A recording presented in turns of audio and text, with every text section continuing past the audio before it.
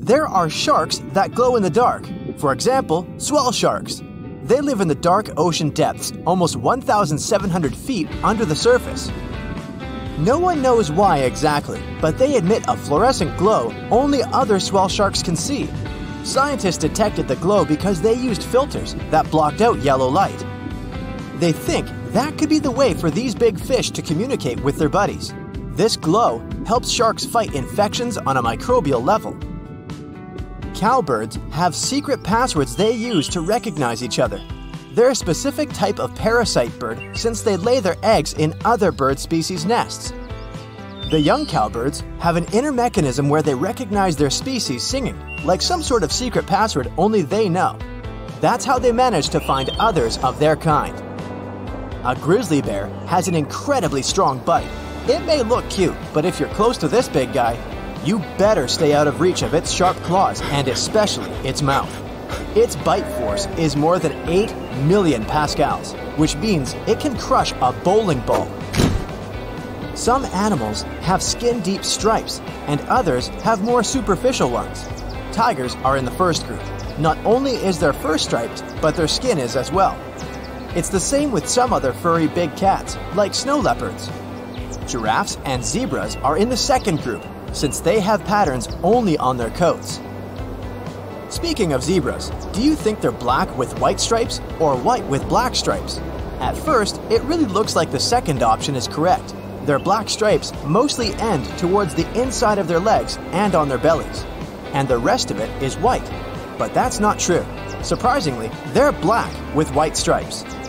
All of their fur, both white and black, grows from follicles that have something called melanocyte cells. All animals have these cells. They produce a pigment called melanin, and it gives color to their hair and skin. When it comes to zebras, chemical messengers tell which melanocytes send pigment to which area of fur. That's why zebras have a black and white pattern. But white is not actually its own pigment. It's an absence of melanin. So, black is their default color. Koalas have fingerprints that are so close to ours that they could even taint crime scenes.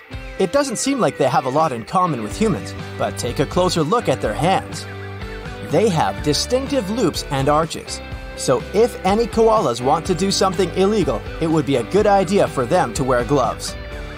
Ghost crabs growl when they're around creatures they don't like or find threatening. They do it using teeth in their stomachs. First, they'll let you know they'll defend themselves if you try anything by showing you their claws. If that doesn't work, they'll go for fearsome growling noises like dogs. But the noise is coming from rubbing their 3 elongated hard teeth inside their stomach. Ghost crabs produce the same noise when they're grinding up food. Speaking of teeth, did you know narwhal tusks are actually some sort of an inside-out tooth? Unlike the majority of other whales, narwhals are the ones that come with a large tusk, or tooth that grows from the inside of their jaw. It has up to 10 million nerve endings, and they're unprotected, which means its tusk is very sensitive to any type of contact. It's almost like a piece of skin, because tusks usually don't have many nerve endings. Up to 95% of humans are right-handed, and it's the same with bottlenose dolphins. There are even more right-handed ones among them than among humans.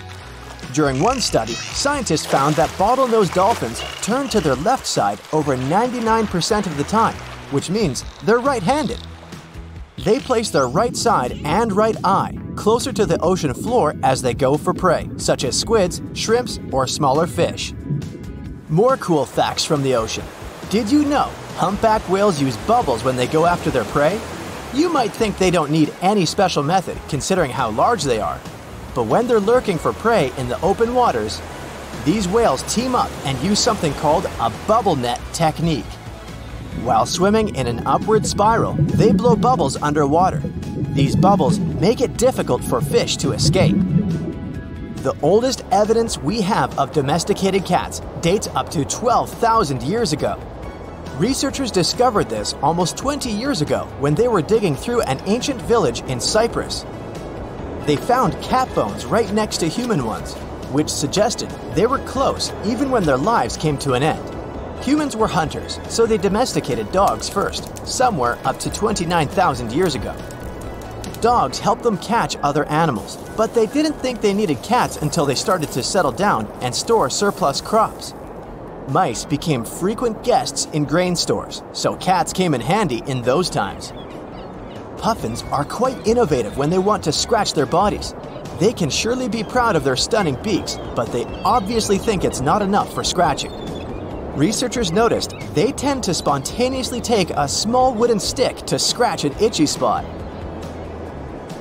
There's a special type of ant that only lives in a small part of Manhattan. The Broadway medians at the 63rd and 76th Street is the area these crawling critters decided was the best spot for them. The Manhattan ant looks like it's from Europe, but no European species can actually match it. Hey Potterheads, can you believe there's a thing like chocolate frog? Well, not quite, but it looks like it. New Guinea and Australia weren't always separated. They spent millions of years together until about 12,000 years ago, rising sea levels divided them. Since they were together for so long, some animals and plants still inhabit both areas, including green tree frogs. These frogs have spread really far and wide, and some of them, who live in hot, swampy regions surrounded by plenty of crocodiles, actually look like they're made of chocolate. We all know flamingos for their specific color, but they're not actually pink. They're born gray, and that's how they would stay if it weren't for their diet of blue-green algae and shrimp. These foods have a specific natural dye, which is why flamingo feathers turn pink over time. These little Tasmanian devils grow up and leave their moms. They socialize together, forming bonds that last for the rest of their lives. Not only them, cows also have stronger social ties than we think. They like to socialize, and they make long-lasting friendships. One research even discovered their heart rates significantly increase as a sign of stress when they're separated from their BFFs. Imagine you could simply freeze yourself solid during the cold winter days instead of listening to your teeth chatter and trying to tighten your jacket. That's what frogs can do. Aquatic frogs mostly hibernate underwater and spend most of the winter at the bottom of a pond, lake, or some other body of water. Toads and frogs are generally cold-blooded, which means the temperature of their body takes on the temperature of their surroundings. So, frogs can freeze during the winter because of a high concentration of sugar or glucose in their vital organs. Once they unfreeze, they continue as if nothing happened. Octopuses have 3 hearts and blue blood. They can move at speeds of 25 miles per hour, and they spray ink that not only blurs the predator's visual field, but actually harms them. Also, they have 9 brains, the central one and 8 smaller brains located in their arms. That's why their arms can open a shellfish while the central brain is busy doing something else. An octopus even tastes with its arms. They have cells in their suckers that enable the arms to touch and taste in a way that they detect chemicals marine creatures produce. That way, an octopus can distinguish prey from rocks. That's it for today. So hey, if you pacified your curiosity, then give the video a like and share it with your friends. Or if you want more, just click on these videos and stay on the bright side.